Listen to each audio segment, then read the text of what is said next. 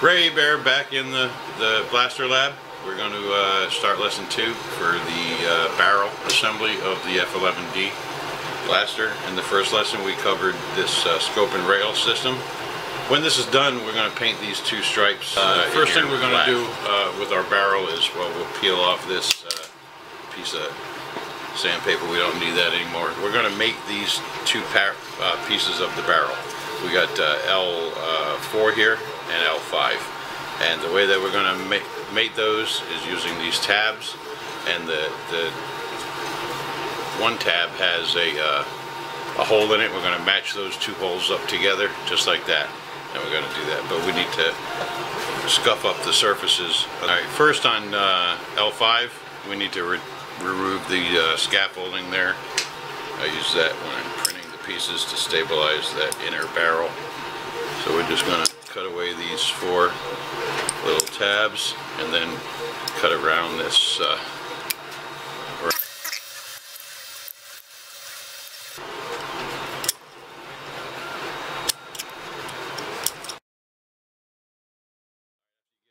cleaned up as good as you can with a knife. Then you can use a sanding stick just to clean up the edges of that inside barrel. Be gentle though, because there's nothing holding that inside barrel. You can see it's a little unstable, except for way up near the tip. That's the only thing holding it. So let's just go ahead and clean that up. Alright, then we're going to clean the bottom mating surfaces for the glue. What you're looking to do here is knock that sheen off of it. Alright, so we're going to glue these together. I'm not going to just put glue just on the inside like that. I want to spread it a little bit, make sure I got good contact.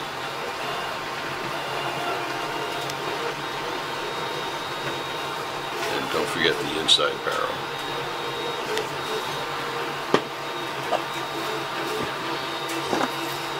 Alright, so we're going to line those holes up and then just pinch the 4 tabs there to make sure that it's all lined up good, and then just hold it in place until it's dry. Now after this sets up for about a half an hour, I'll just snap these off. Well, I'll start working on it, sanding it and stuff. The barrels will take probably the most work with the sander.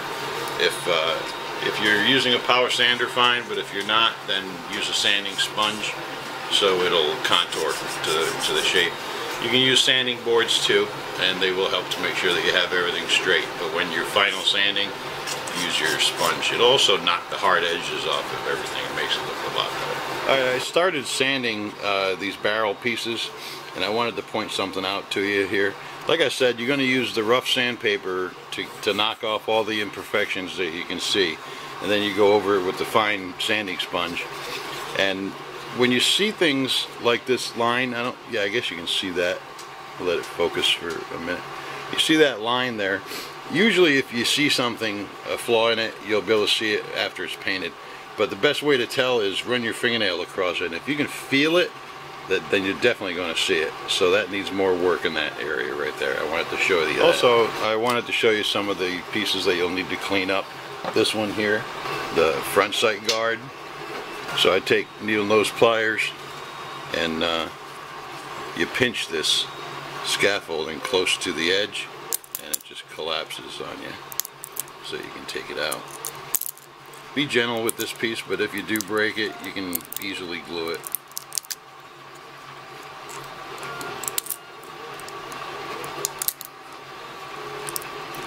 And after we get this all broke free, we'll use our sanding sticks to clean up all these edges. There, see? So then you'll use your sanding stick to clean it all up. We'll also clean up our rear sight and our rear sight bracket. And there's 2 guards like this. Well, actually they're slightly different from each other. Actually they look similar, but they're different. One's flat bottomed and one's got a cove bottom. And the front sight, we'll need to clean that up with our sanding stick. Then you have the 5, well, we already put these 2 together, so that's 2 of the barrel pieces, the forward barrel. Then we have the middle barrel, and then we have 2 back barrel pieces. So I'm going to clean these all up and I'll get it. Alright, so I broke the tabs off of there, and I sanded this barrel, and I sanded the other barrel pieces here. So we're going to go ahead and start some assembly. This is the center barrel, and 2 of these, one of the 2 guards here, there's one with a flat bottom and one with a rounded bottom. So the flat bottomed one goes right here, and it goes right in the front of that, like that. So let's go ahead and glue that in place.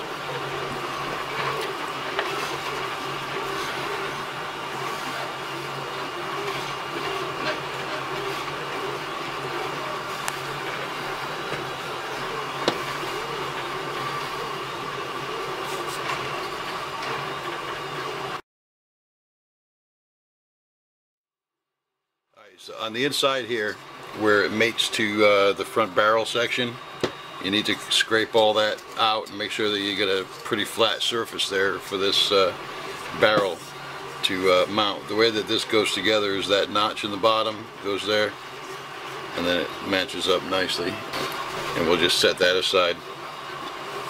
Alright, now the back barrel comes in 2 pieces. Here's the one that's the furthest back, and then this piece here will slide in right there and match up that groove. Okay, so let's apply some cement there. Try not to get any in this little groove because there's going to be a moving part in there.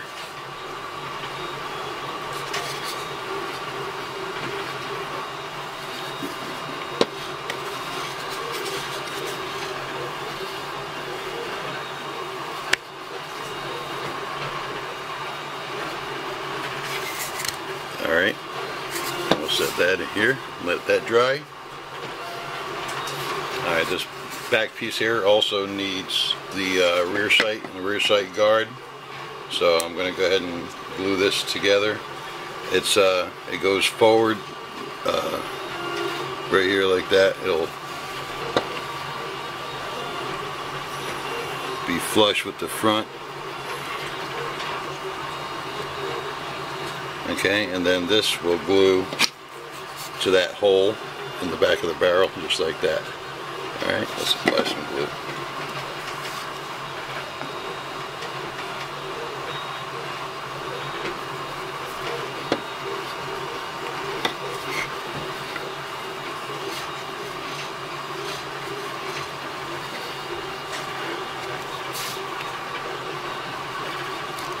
That's where the rail will sit. And we're going to drill a hole in there, and that's where the screw for the rail mounts. After this is dry, I'm going to run the sanding sponge over it to soften all the edges. Alright, now we got the front barrel section. This keyhole in the bottom, that's where the wishbone locks in place. And this hole in the top is for the front sight. Alright, the front sight will go only in one direction, so. And if it doesn't quite fit, you might need to clean up this tab a little bit.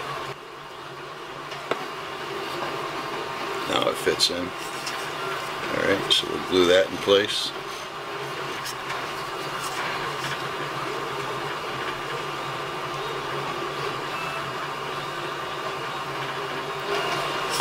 Now this front sight guard, this will be going on here. But if you look at the paint scheme, this guard is painted black, and this band which it glues to, well, actually turn it around, this band in the front is white, okay, and then the muzzle that gets glued here is black again. So we're going to paint that separately before we glue that on.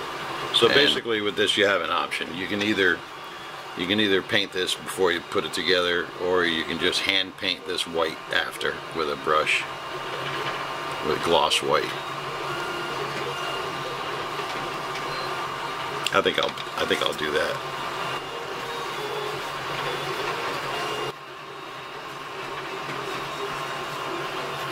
Okay, so for the front barrel section, you also have this guard that needs to get put on the left side on that last hole, just like that. You just line it up visually to try to get it evenly between those holes. Alright, for the also for the front barrel section, we have these T-rails that I've already sanded and prepped them, and we're going to go ahead and glue these together. Alright, so there's long ones and there's short ones, so make sure you're mating the right ones. I put a little glue on the corner and then in the middle and on the other end, and then you'll notice I didn't sand the very bottom of that piece because it don't show. It's inside the barrel. So I just glue these together like that, and I'll do all 5 of them like that.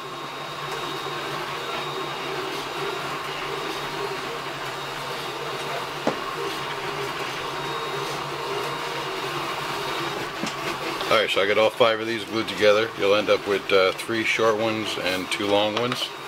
I also cleaned up my muzzle. Since I'm going to be painting that stripe by hand afterwards, I can go ahead and glue that in place.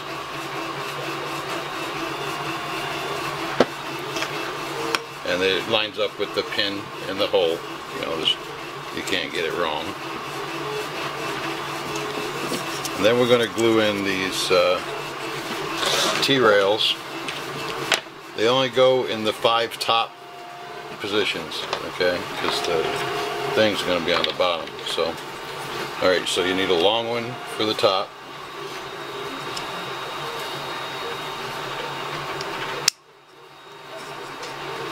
And it sits a little bit open, so let's go ahead and I'm going to trim this down a little bit.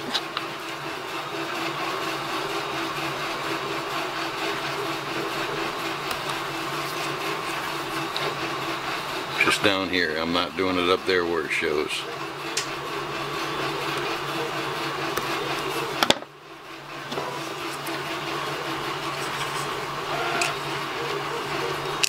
That fits much better now. We'll go ahead and glue that in, and we'll do the same with the other 4.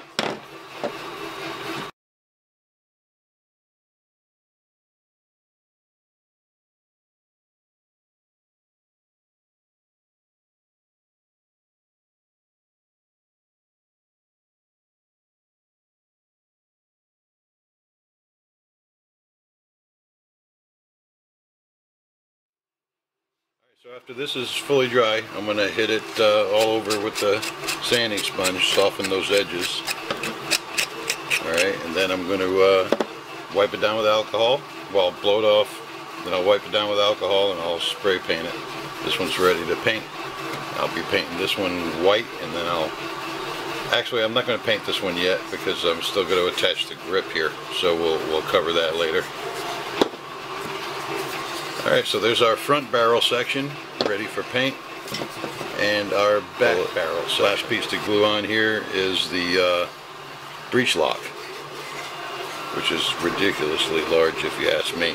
That's the way it looks. So, alright, I used my drum sander on my Dremel to give this a cove to make it fit a little bit better. I might make an adjustment to that part so you don't have to do that anymore. But it's a hard part to print because of the shape of it.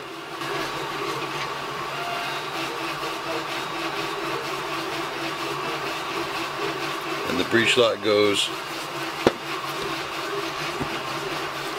on the back of the barrel underneath, opposite that end with the circle facing forward. So I'm going to go ahead and bulb. Alright.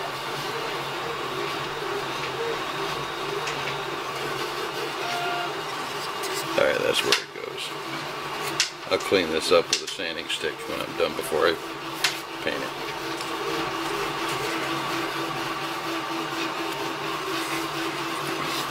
Alright, so there you have your back barrel section.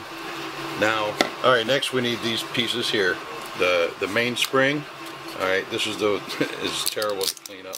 Just peel that off. And then the way I do it is I use a pair of needle nose pliers, and I just grab this and I peel it back, grab it as close as I can to the spring itself. So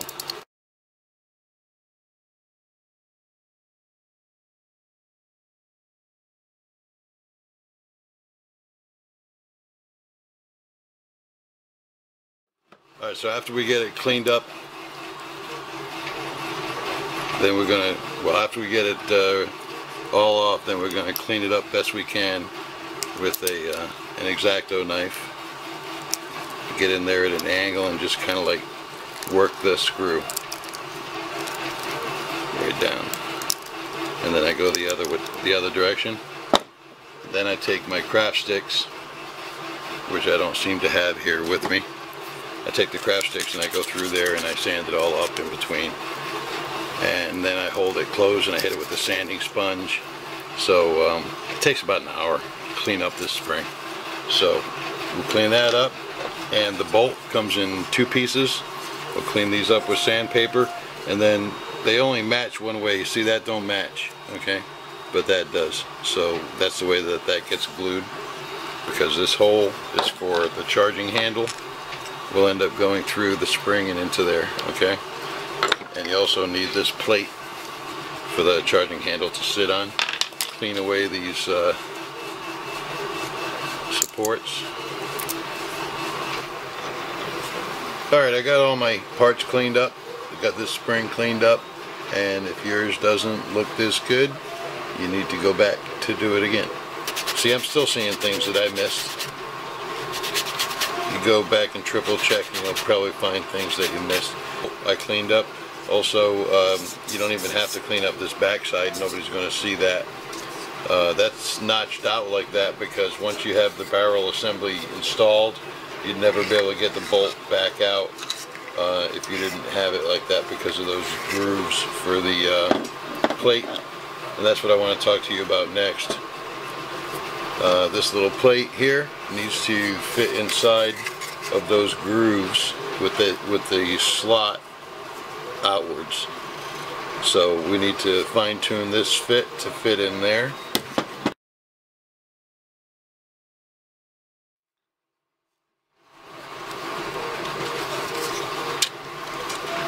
And when that goes in there, you need to be sure that once it gets in, it's a little tight when it fits in there, but you want to make sure that it slides freely, because that's where the charging handle is going to go. Alright, we want to glue our spring right there, just like that, because this part is going to show. So you want this spring to look pretty right in there.